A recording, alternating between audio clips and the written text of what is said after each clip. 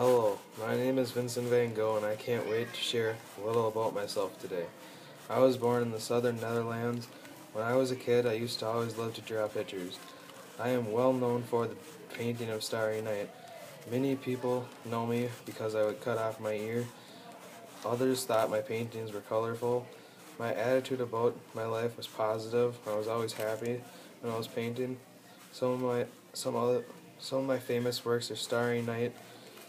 My style could be compared to Leonardo da Vinci. If I was alive in 2013, I think people would think my paintings were more creative.